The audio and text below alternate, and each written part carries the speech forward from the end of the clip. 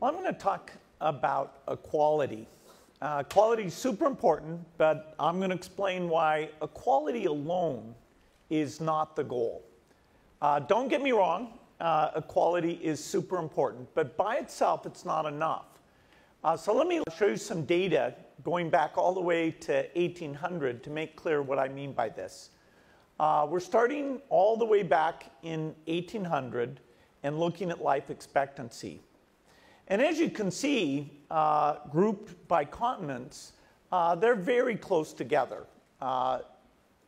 Life is not very long. People were pretty much equal, and we don't want to go back to that equality because most of the people in the room here would be dead in that situation. But if we look forward, we see these lines change a lot. By 1910, life expectancy in Europe and the Americas has gone up quite dramatically, but it has not gone up in Africa and Asia. In other words, some very positive progress in some areas created inequality between those places and the rest of the world. So where are we today? Well, in the last 100 years, there's been a massive improvement in life expectancy on every continent. You can see a little wiggle there in the line for Africa, which shows that when the HIV crisis hit, life expectancy actually went down for a period until we learned how to do a better job both preventing it and treating it. Now, no matter where you're born, you'll live quite a bit longer than ever before. But you still see there's a substantial gap. About 16 years there, and that's just not fair. Being born in a particular location shouldn't be the thing that determines how long you live. So our task is to close that gap. And when we do, we won't just have equality like in 1800, we'll have life being better in absolute terms for everyone. So that's where we're trying to go, progress and equality. Now, a lot of this comes through thinking about the babies being born. Since I started talking, we've got over 800 babies have been born. And every time you see a dot flash up on this global map, that's a new birth. And what the color is showing, it's talking about what their lives are going to be like. At last year's Goalkeepers Conference, we focused on the importance of health, nutrition, and education as the things that will determine what your life is like. Those factors make up what we call human capital, and it's key to prosperity in every community in the entire world. And so we're coding those dots by human capital. The green dots are for a child who's born in a place where they're likely to get great health support, have great nutrition, and lots of education. And the red dots are if you're born in an area where those resources are going to be very, very limited, and then yellow is in the middle. As you can see, just that location you're born in determines your likely course. And so for the next few minutes, we're going to dive into this idea of geography. Starting, let's look at this at the country level. So here, we're taking two factors, the child survival rate, what percentage die before the age of 5, that's on the health x-axis there, y-axis, sorry, and then on the x-axis you have years of education. And so you want to be in the upper right. That is no childhood deaths and 18 years of education. If you're down lower and to the left, that's not good. So this is showing the year 2000. And now we're going to fast forward and see how it shifts as we move up to 2017. And we're going to color the dots where there's been an improvement on both health and education as green, and countries that didn't progress, we're going to show as red. And so what you're going to see is a lot of movement up and to the right, and actually only two countries, Syria and Dominica, that didn't improve on both metrics. There's another 3 countries that are war-torn that we don't have the recent data for. But overall, what we see is that virtually every country has improved. And I'm surprised. I'm an optimist. You know, I work on these numbers a lot. But when I saw that, I actually asked the team to go back and really look hard and see if that's the case. But they're quite sure. So that's very good news. Now, we do have, this is the less good news, quite a gap there. So we're all green, but the absolute differences are still quite dramatic. So even though health and education are getting better in almost every country, the gap between the best off and the worst off is very, very large. And that's our job to drive equality. So we have to understand this gap and why the progress in closing it is a lot slower than we'd like. Now, to look at this, we're going to take what we've shown in white now, the high-income countries, take them off, and just focus on developing countries. And we're going to do something that's quite phenomenal, never done before, but with our partner IHME, this is for the first time been done. We're going to look at the sub-national level. So here we're seeing about 17,000 dots. These districts are inside the developing countries, and this is what a new analysis and new sources of data have allowed us to do. These sub-national regions, actually in India, are called districts. In Nigeria, they're called LGA, local government areas. In the United States, they're counties. In a lot of places, this is about 200,000 people, and so looking at this level gives you far more accuracy than just looking at a country as though it's monolithic. You know, if we looked at the US just at the country level, we'd see it's very different than if we looked at Manhattan versus other districts. So I think there's a lot more insight to be had here. And now let's do the same thing of indicating which of those districts in green improved in both measures and which of them in red did not. And here, you know, it's really phenomenal.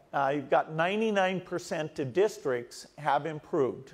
There are some red districts, but not a huge number.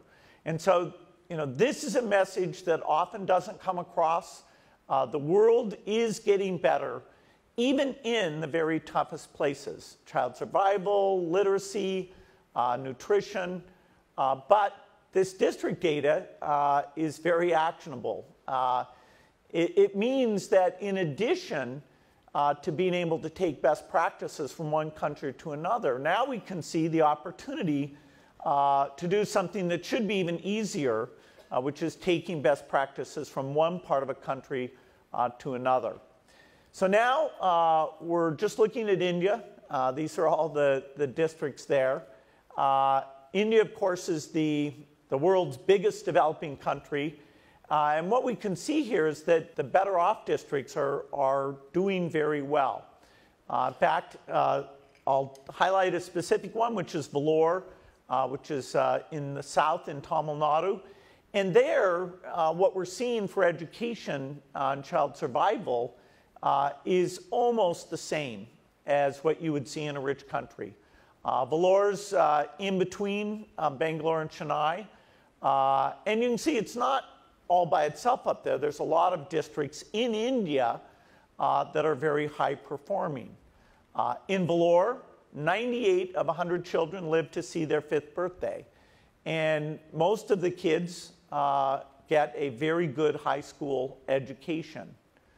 But other districts in India are more like far poorer countries. For example, in the state of Uttar Pradesh, where our foundation has a long running partnership to work on improving health and nutrition, there are some districts that are still behind. Budawan, for example, it's almost 10% of children don't live until their 5th year. And most of the kids won't get an education past primary school. So this comparison, although it's quite stark, shows a huge opportunity. You know, India's committed to take federal resources and focus them on these districts that are behind. And the practices that are going on up in Vellore of the health system and the teacher training, those we should be able to get everywhere in the country. And so this is another dimension that we can drive. Right now, India isn't on track to achieve the SDGs, but Vellore is on track. In fact, they've achieved them 10 years before the deadline. And so now we have to really understand that, understand the systems approach there, the tools that were used. And this is true worldwide. What I showed here for India in terms of the gaps inside the country are also true for other developing countries. For example, Nigeria is a country that I focus on quite a bit, and it shows the same dramatic differences.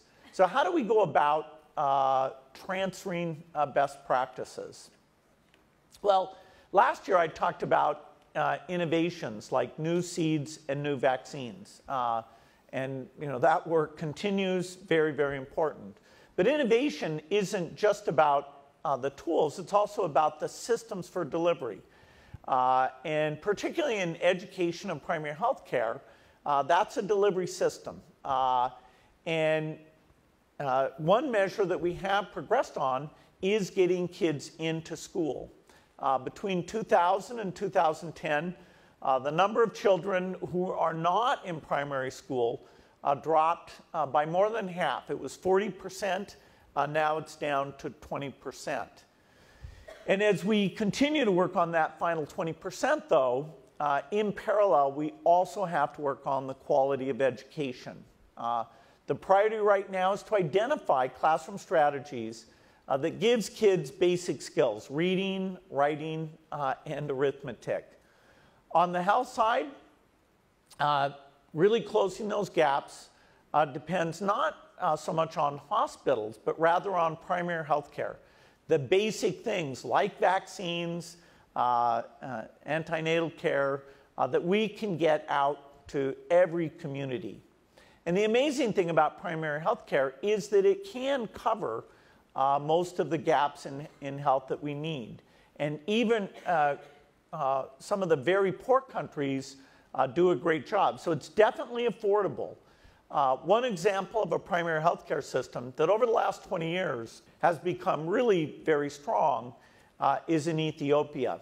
This is a country that Melinda and I have been following and engaging with during the entire time we've had the foundation.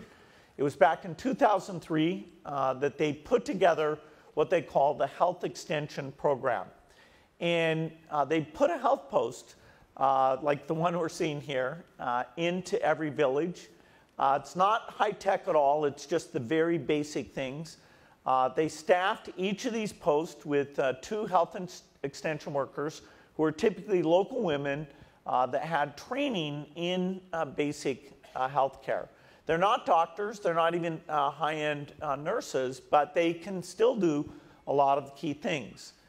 They provide contraceptives and help on family planning. They're very good for prenatal care. They can do simple deliveries, and they're taught how to recognize complications so that those deliveries can be moved to the next level of the health system. Of course, they can give vaccines, hand out bed nets. They have antibiotics, so they can treat diarrhea, antimalarials, pneumonia, all of those things they're very good at. And this system, year by year, has been improving and is now functioning quite well across the entire country. There's 40,000 of those workers, 1 for every 2,500 people. So let's go back and look at district by district what has happened in health in Ethiopia during this time frame, starting in 2003 going to today, with their under 5 mortality. You can see at the start, 2003, the numbers are pretty bad, up to almost 20%, and quite a gap, about 14% between the best and the worst. If we look at those numbers today, we see two fantastic things.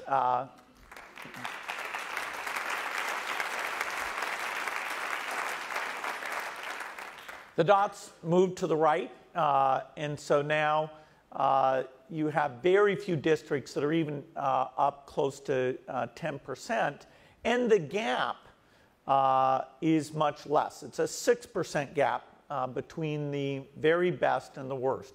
And so we have made progress, and we've driven equality, the type of equality that we want to see. So now we'll go back to the world map, and as I've been talking now, we're up past 4,000 of these dots, 4,000 kids be born. And so, again, I want to ask, what will their lives be like? Our foundation really is focused on the belief that we shouldn't have red dots or even yellow dots.